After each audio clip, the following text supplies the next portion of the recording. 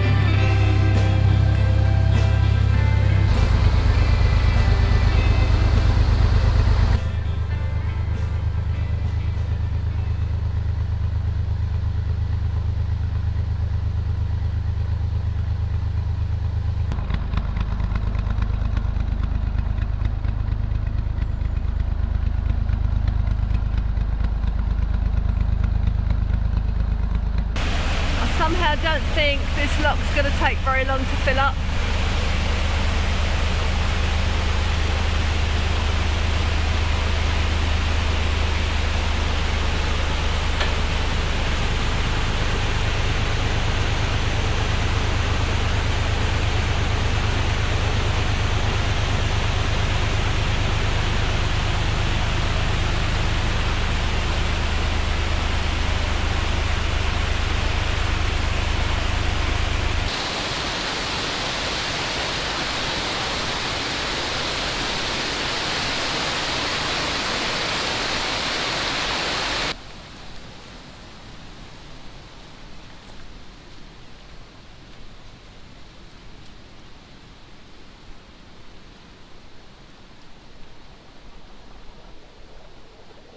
How's it going, friend? These stones, so slippy, aren't they? You can't be doing this in a rush. There's no way you can brush over this. No. We're keeping the dogs in because even they are slipping on four-wheel drive. So it's just slowly. We've been going, how long have we been going now? 2 hours? 2 hours. I think we've gone half a mile. Yeah, we have done 7 locks. We have done 7 locks, and they're very slow. It's a slow process. Boat time. Relax. All right, treacle. The other week I was opening a gate on a lock and I slipped, my footing slipped, and the windlass I had went flying up in the air, landed in the lock. It was too deep for us to fish it out with the magnet. So we've been and bought a new windlass. This one's got a plastic handle, so it's easier on the palms of your hands. But 27 quid. So keeping firm grip of this one. If anything's going in the lock, it'll be me, not the windlass next time. You're being looked after then? Yeah, fucking biscuits. Nothing less than I deserve. We put this picture up months ago using that double-sided Velcro, which is supposed to hold up to 2 kilograms in weight. Well, believe me folks, it doesn't, because it came crashing down one evening, didn't it, as we were sitting there watching It did, yeah. something or other. And so I've bought these brackets and I've put it up properly. So we've had to get a new frame, a new piece of glass for the frame, and a new picture because it got damaged. And also bought some odds and sods back from the house, haven't we, to hang it up. Haven't we just? I'm not sure whether there were books in Cicero's time, which wasn't he a Roman something or other? He was a writer, wasn't he? He was a writer, yeah. Roman writer, philosopher, I believe. But it says here, hand printed on a 1863 Albion press, and that's an old letterpress press for those what know, by Trevor Lloyd MBE. So we're going to have to find out who Trevor Lloyd is, aren't we? But it's printed on a journal of the House of Commons dated 1697, and down here there's a paragraph there mentioning something to the effect that tanners in Southampton can well afford to pay additional taxes to fund the war with France. And a few other things that we've got to find home for. We bought a little linen chest back, which at the moment is filled with bed linen. But I think that's going to be for board games to go in. Yeah. The other new little cupboard that we bought is looking very smart.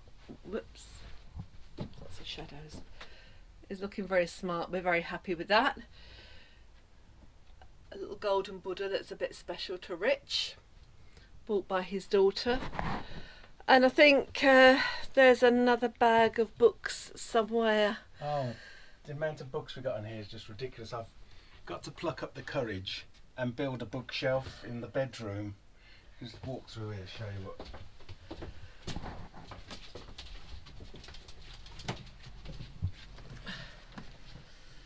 Because we've got these books at the foot of the bed there, which has been kicked off the wall once or twice in the past. But we've got to remove this old car stereo. It doesn't work, we've never switched it on.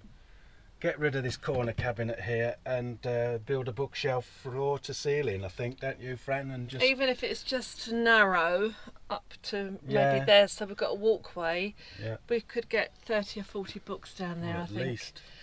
Which will be beneficial to the ballast of the boat, because everything's weighted on that side, isn't it? It's a good excuse to buy more books, isn't it? We've got to sort our ballast out. So that's today's job. No, today's job is not building this. No, I've got to work up to that, Fran. These short winter days don't give us much power through the solar panels on the roof.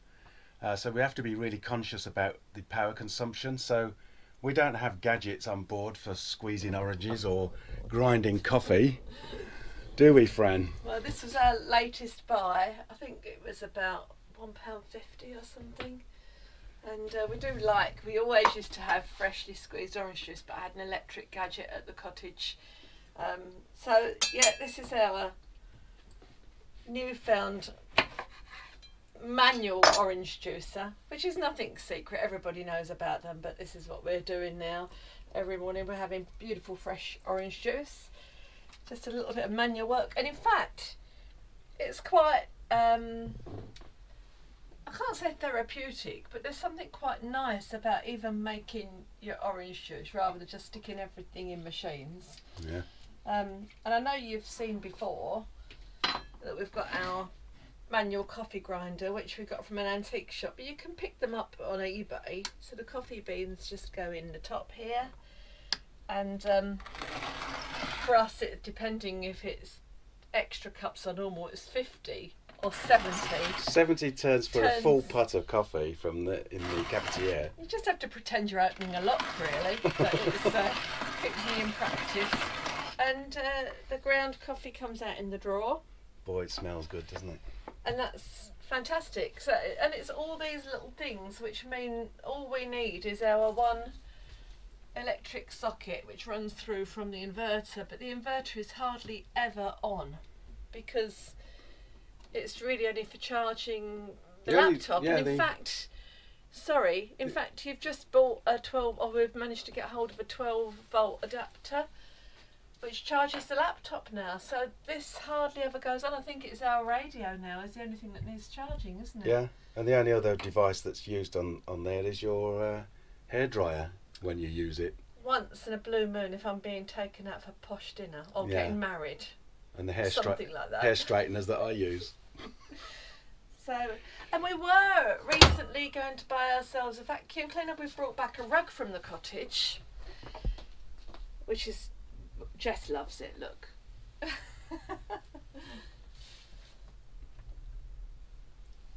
Which has been brilliant and is really cosy, but we used to sweep the floor probably a couple of times a day before to keep it clean. Obviously those of you that have dogs know that dogs on a boat could be a little bit of a problem, and just the grit coming in from towpath. So we've been looking at for a rechargeable vacuum cleaner. We had one before and it lasted 6 months and bits started falling off of it, and it wasn't cheap, and it looks like you've got to pay about £300 or £400 to get a good one. So we've got another manual gadget which I will go and get.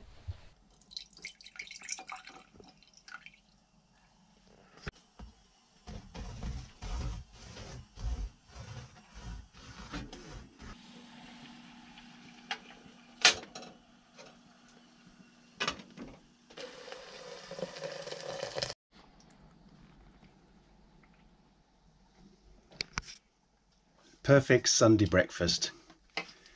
Egg on toast using Fran's need-free recipe, which I'll put a link in the description below and also coming up now.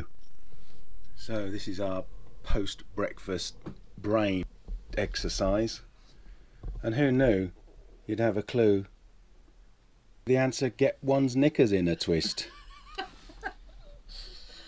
And who got that? Oh yeah, you did, yeah, we know. I wonder why. And this takes me back to my childhood, and it was my job after dinner every day to run over with the good old carpet sweeper. We found one in a market hardware shop recently. It's fabulous. For £18 rather than 200 plus and having to charge up a vacuum cleaner. Which only lasts for 20 minutes once you've charged it up. Yeah. We've got this, And so I chuffed. can have you doing that all day. I don't have to charge you up, do I? It's a good job the rugs. You do have to charge me up with cakes and chocolate Ale. and wine. Well, it's not a carpet sweeper, is it, Fran? What do you call it? Oh, it's a sugary can. Sugary can. Because it goes sugary can, sugary can. Doesn't make the same noise nowadays as they used to, but yeah, it's the sugary can.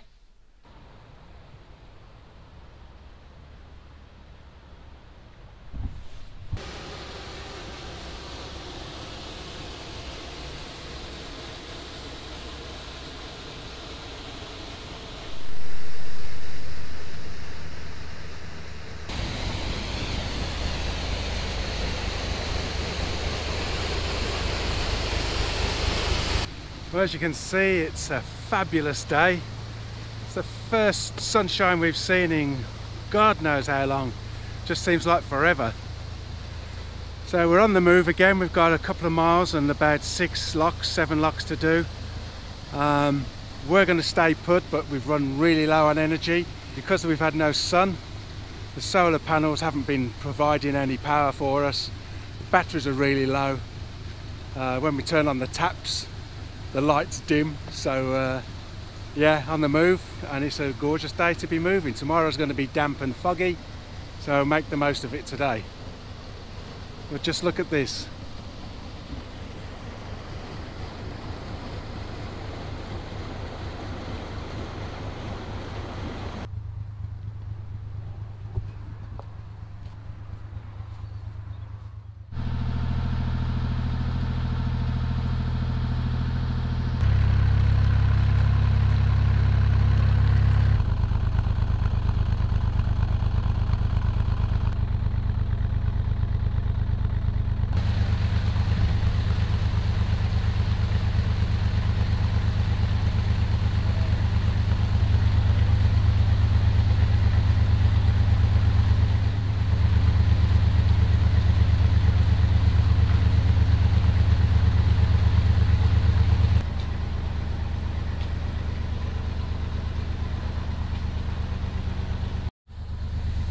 What do you think about today, Fran? It's beautiful. It's absolutely gorgeous. So cold. Ropes were frozen solid. We're all layered up, leggings underneath the trousers, ready for the cold. And I am roasting. So we found that the person on the boat gets cold, the one doing the locks doesn't. So we're going to do about 2 or 3 locks each to keep ourselves warm. At the moment I've done 2. I'm absolutely baking. So I'm coming back on the boat. Rich. Oh. And the lock I've just done had a manual opening mechanism or a geared opening mechanism as well. So I think I did about 120 turns with my windlass. Have I really got to come off and do the locks? Because I know why you want to come back on board. What's in there? This is our winter Coffee and biscuits. and hand warmers.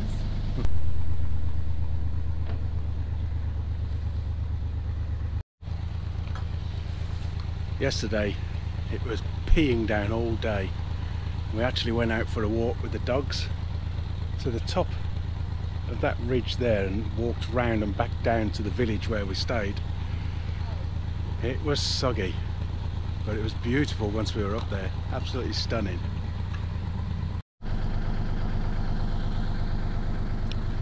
So on a day like this, when it's really cold and the locks are all quite close together, we don't have time to go back in. This is our emergency pack. So we've got a little pot of coffee, a pot of Marmite drink, hot water, biscuits or cake essential, and my hand warmer waiting to be clicked if I need it. So we're all set up, had a cup of coffee, next lock's ready, on we go. Cheers, Rich.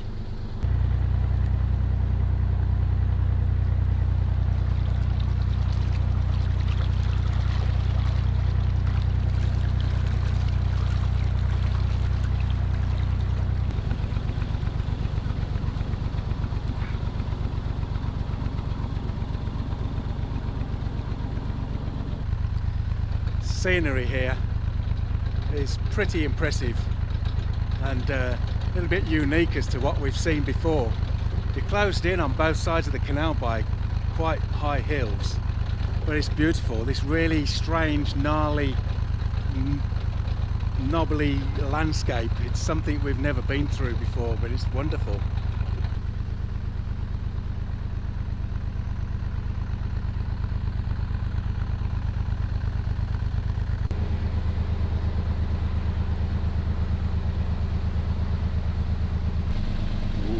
Swing bridge after the lock. Always a bit of excitement when you can stop the traffic. Doesn't look like there's much traffic to stop, so Fran's gone ahead to have a look at the system. No, she's coming back.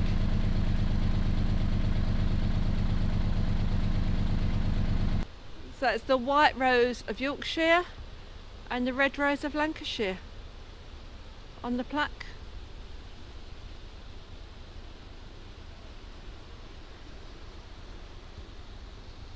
Lancashire, Yorkshire. What are you going to need to do this? Nothing, it's manual. I'll film you doing it if you like. Might need a key to undo it. Oh, have a go.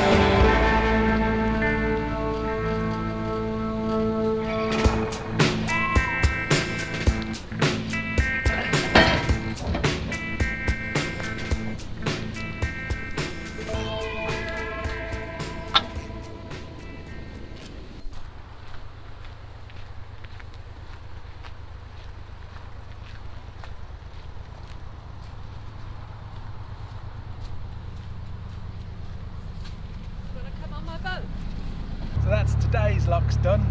Barely see a thing. There's been a little bit of crashing and banging going on, isn't there? 'Cause Yeah. you can't see your way into the lock. Bloody sun. And this is the highest now we're going to get on this canal. So 600 feet above sea level. And we're going to be mooring up soon. This is the summit.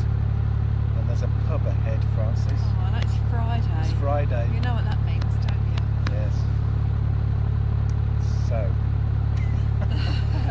You've lost your train of thought there, haven't you, thinking about the pub? Oh, yeah, potatoes are in the fire, so we love a cup of soup and a hot potato, Will don't we ever get bored with jacket potatoes? Yeah, we will when spring arrives and we can start eating salad again. Not that we can't anyway. Not for now. That's okay. So really pleasurable couple of hours this morning or so, hasn't it? It's been lovely. Lovely, lovely cruise. And the gloves are fantastic. I've not had rainos, I've not had cold fingers. You're hot stuff anyway, so you don't need them. It's been a lovely cruise. And the scene, I said earlier on, the scenery here is just really unbelievable, isn't it? It's really, well, I was going to say odd, but it's not odd. It's just so different to anywhere we've been, isn't it? I think when you're down on the canal, this is Lancashire now, isn't it? So if Yeah. you're walking, you tend to be up in the hills and seeing it from a different viewpoint. But it is almost a bit like a lunar landscape when you're down here, isn't it? Luna. Yeah, it is, because it's all these undulating hills and you can't work out sometimes where all these slow slopes have come from, and you just get a big lump of rock in the middle of nowhere. It's incredible. Yes. We're only spoilt by the road running by the side of us, but it's very quiet, isn't it? You can't hear it really.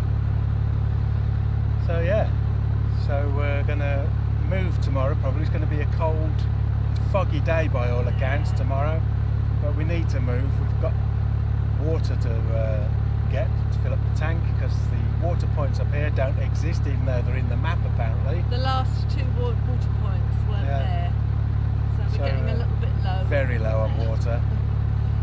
So yeah, that's tomorrow, 10 locks, and we'll be at a place called Littleborough, is it? I think Littleborough, yeah. This is the summit, but the next village is also called Summit. Really? Yes, it is called Summit. The whole No, the village. pub's called Summit. No, the village and the town is called. The last time you disputed me on a video, you had to put a caption on to say that I was right. Let's see if that happens. I'll never again. learn, will I? So thanks for watching, and if you like this video, please subscribe below. I forgot what I was going to say. Go on, Fran, we've rehearsed these. Why wasn't it hit the subscribe button? Because you've just hit not the like button. You've just done the subscribe button. And hit the notification button that will notify you every time we upload a video. And if you really like us, follow us on Twitter And Facebook, I remembered that bit. and Instagram. See you next time. Cheers. Bye.